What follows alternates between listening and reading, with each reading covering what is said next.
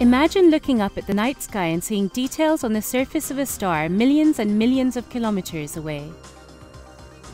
Imagine having eyesight so keen that you could check out the surroundings of a black hole. Using ESOs Very Large Telescope Interferometer at Paranal, astronomers are now making these fantasies a reality.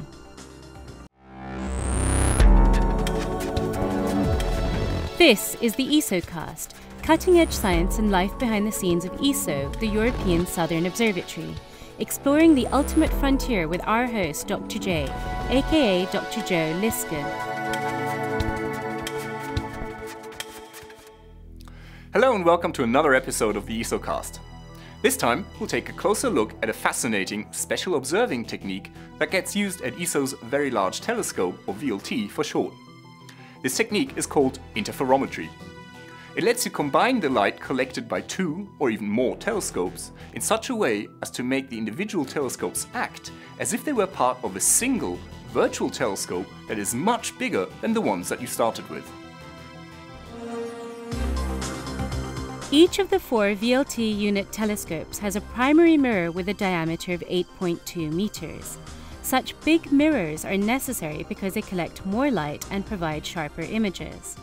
Under ideal conditions and with the appropriate technology, the individual VLT unit telescope can see details of objects in space that are equivalent to viewing a tennis ball on the International Space Station from the Earth. This corresponds to a distance of about 350 kilometers. Now this may sound like a really impressive number, but astronomers figured out that they could do even better. Because frontline research requires studying the heavens in ever-increasing detail, new ways were sought to increase the VLT's already eagle-eyed vision even further.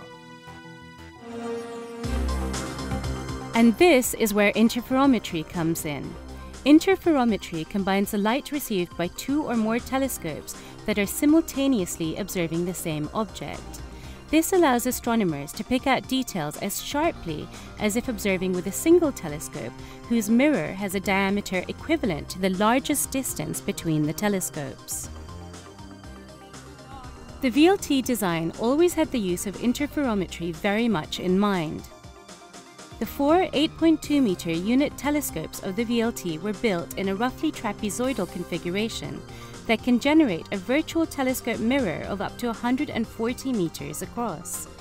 In addition, four movable 1.8 meter auxiliary telescopes can be combined in a configuration with an equivalent diameter of up to 200 meters. This gives images up to 25 times sharper than those from a single VLT unit telescope. Combining the light collected by different telescopes is a major technical challenge, and it requires incredible precision. The light beams from each telescope have to pass underground through a complex system of mirrors and delay lines before they can be combined at the common focus.